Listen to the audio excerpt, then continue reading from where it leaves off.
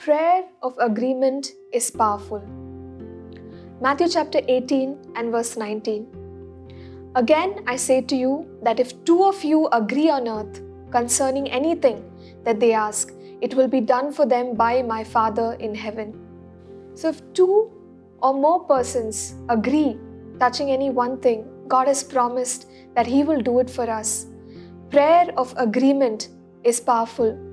Deuteronomy 32 and 30, it tells us one can put 1,000 to flight, but two can put 10,000 to flight. So somehow when there's more than one person, we're not talking addition, we're talking multiplication. God has promised that when people are in agreement, that He will cause His abundance to be seen as answers to our prayer. And so coming together in prayer is really powerful.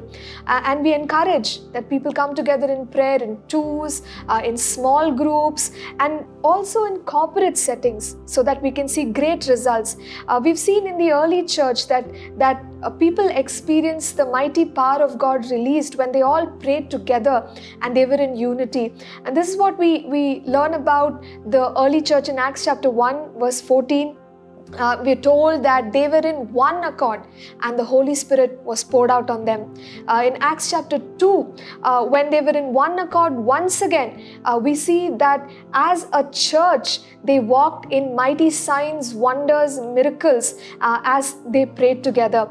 And in Acts 4, we learn that when they prayed together in unity, that the place was shaken.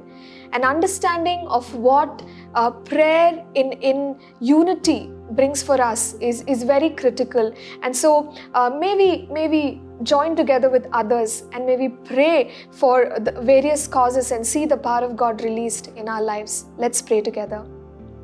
Heavenly Father, thank you that, Lord, your answer, oh God, to prayers of unity, Lord, are powerful. And this day, God, as we join our hearts, I pray that Lord, we will see your glory released in an unusual, unconventional way, Father. Thank you, Lord. Thank you for answers that are coming to each and every one of us this day.